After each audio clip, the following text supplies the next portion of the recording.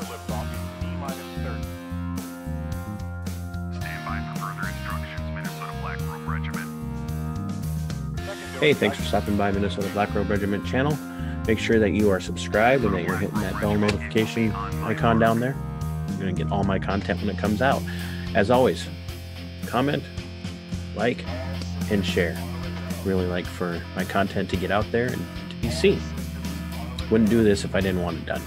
You know, what else can I say? So what are we going to talk about today in this particular video? Well, what we're going to be dealing with today is a topic of Coof jab passports. And why is that a topic for this channel? Because it's got a lot to do with your individual rights. It's got a lot to do with individual freedoms and liberties, and has a little bit to do with common sense.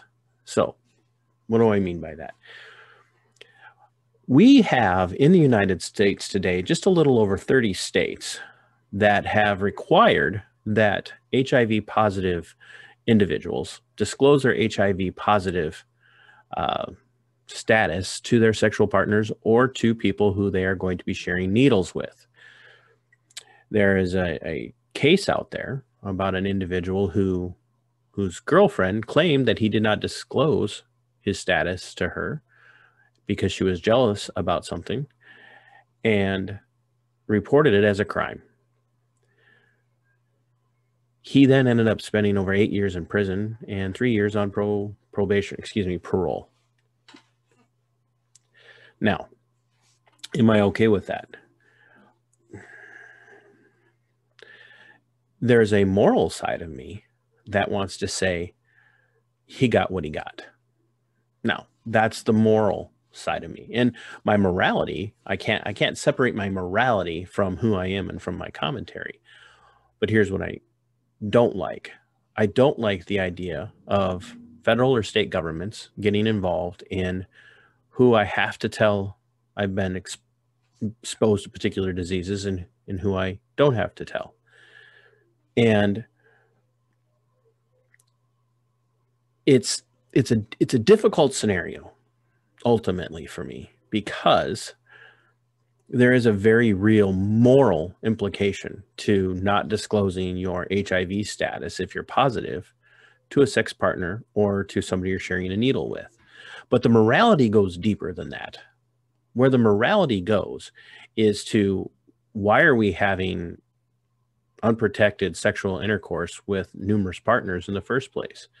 I understand that we are a sexually liberated society and culture now, and that the Marxist attack on Judeo-Christian values and the Marxist attack on oh boy, I don't want to say this, traditional cultural norms, where it's one partner for your entire life because it's the right thing to do, has resulted in a whittling away of that, so that now it's morally acceptable for people to have as many sexual partners as they want throughout the course of their life, maybe even throughout the course of a week, and not have any compunctions, which is why laws like these disclosure laws about sexual partners and needle sharing partners have become a thing. But what we don't see is people defending this on the left. In fact, if you go to places like the NPR and others, they tell these sob stories about these poor people who have just suffered at the hands of these laws and how they've been forced to change how they live, and it feels like violations of their privacy, and it feels like a violation of their individual liberties, and so on and so forth. Now, there again, there's 30 some states, so the majority of states that do have laws that require this. But does that make it right? Does that make it right? And at the same time, a lot of the people who are decrying laws like HIV positivity status disclosure are also demanding that every single person have proof that they have received the Coof jab so that they can continue to do business. Now, here's where the corollary is, right?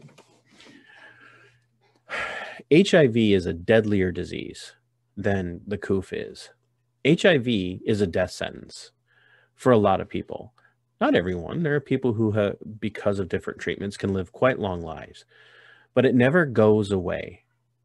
And you can always transmit it to your partners via sexual intercourse, needle exchange, things like that.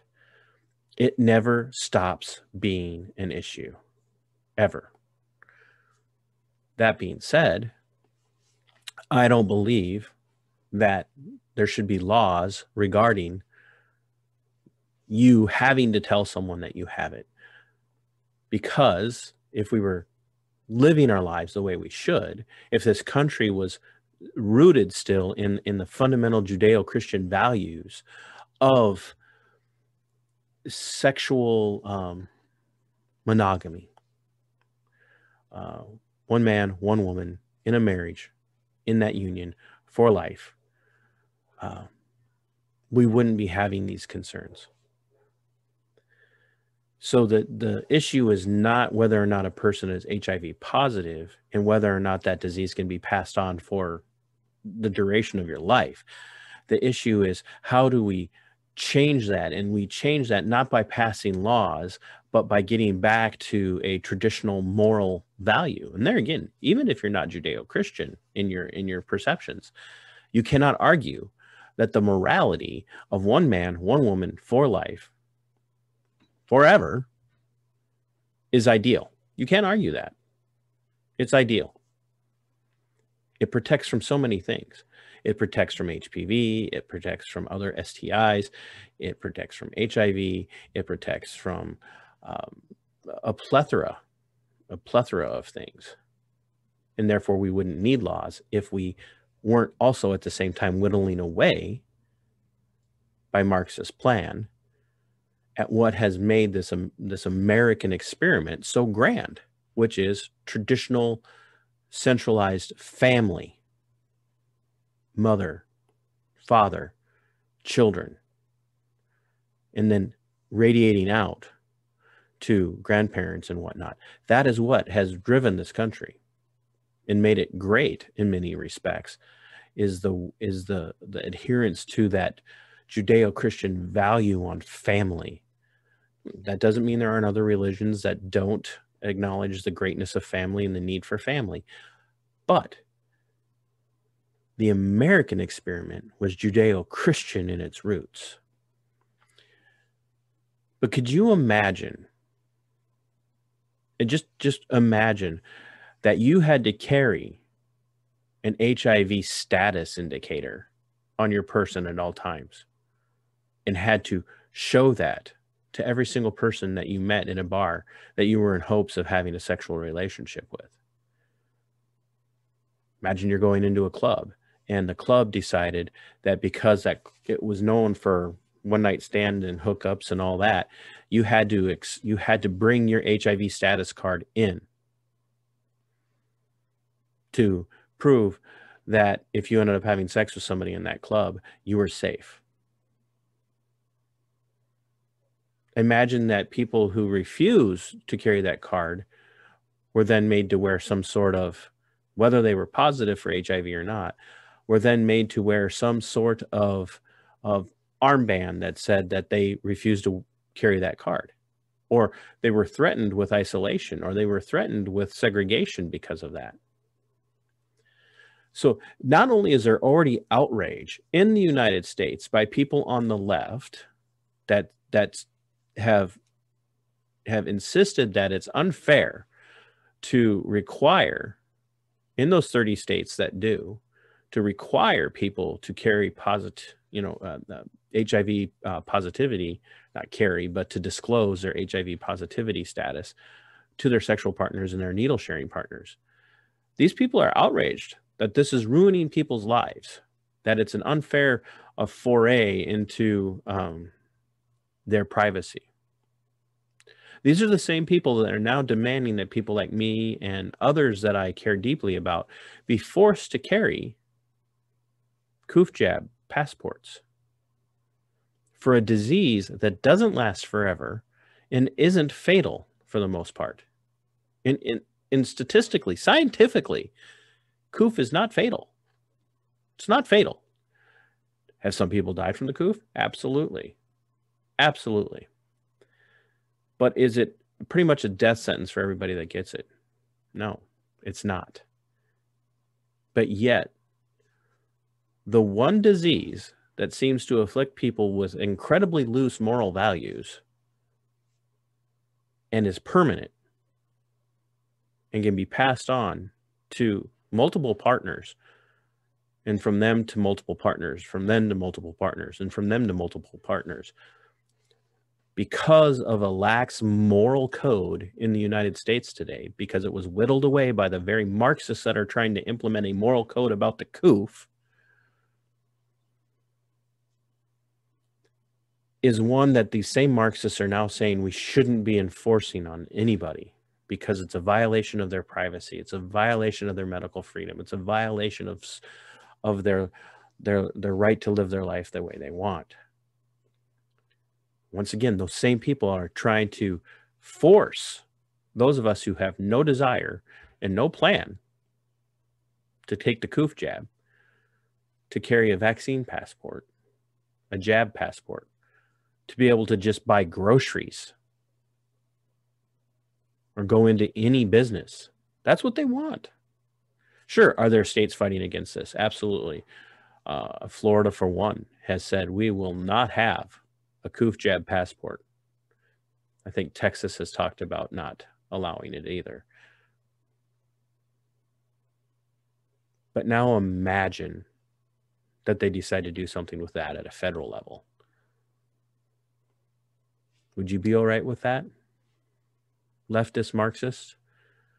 Would you be okay if the federal government stepped in and said from now on, every single person that is HIV positive, not only do they have to carry something showing that, and they have to present it to every single person that they might be interested in having sexual relationships with, but if they refuse, we're going to make them wear an armband. And if they refuse to wear the armband, then we're going to use, like the laws here in Minnesota say, that if you refuse certain types of medical treatment during an emergency, they can isolate you. Would you be all right with the federal government doing that? Or is it just because it's easier to control the masses with a Coof jab passport than it would be with the other? And could it possibly be that the reason many Marxist leftists today are arguing against HIV positivity status disclosure is because they don't care? Because it's a demonstration of the whittling away of the base of what made America so great at one time, which was the core family values that were built on the Judeo-Christian principles that gave rise to things like the Declaration of Independence, the Constitution, and the Bill of Rights. So yes, it is leftists that are arguing against the HIV disclosure requirements, while at the same time arguing for mandatory Coof jab passports and restriction from being able to do commerce, which is the pursuit of life and liberty and happiness in the United States today. They're hypocrites, rank hypocrites. And if you're going to argue against HIV disclosure status requirements or HIV positivity status disclosure requirements, then you have got to take the right side and argue against Coof jab passports or segregation and isolation issues for those who refuse. And that's why I'm consistent. Not only do I think that Coof jab passports are a violation of my human liberty and my human dignity, but I also think that if we were a moral country, we wouldn't even have to be talking about whether or not it's right to require HIV positive people to disclose their status. And you can say what you want, but HIV is deadly and is spread predominantly through two incredibly immoral activities: unprotected sexual relations with people you should not be having sex with, and the immoral usage of intravenous drugs between people. It's immoral. The Coof is neither a moral or immoral result, or a moral or immoral disease. And while HIV itself doesn't have moral or immoral stamped on it, for the most part, 99.9% of the cases, the way that you